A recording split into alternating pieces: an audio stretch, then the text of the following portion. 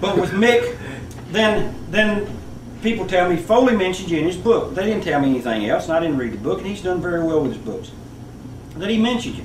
He had some good things to say about you. Good things, okay. I didn't ask what. Then I go along, and then Lawler writes a book. You know, here is Chester the Molester. He's out here. He's writing a book now. And all he does in his book is talk about his long-lost cat, his third teenage bride. You know.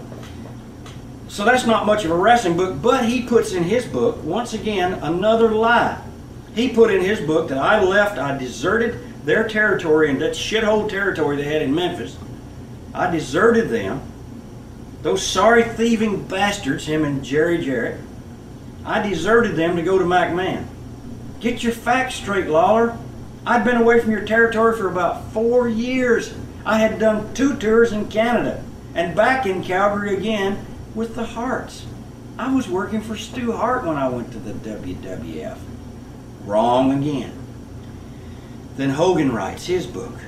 Then Hogan says, he puts in, he don't say that he met me and I gave him a bed to sleep on. He never mentions any of that stuff. He never says, we threw our bed, Dr. D. David Schultz and myself, we threw the beds down and we slept on the box springs and he slept on one mattress and Eddie Leslie, Brutus the Barber Beefcake was on the other mattress. He doesn't mention that I gave him my car so he could go out and frolic with the girls at the nightclub one night. He never mentions that. But what does he do? He puts in his book and spells my name wrong. For Christ's sake, at least spell my fucking name right. Even Lawler spelled my name wrong.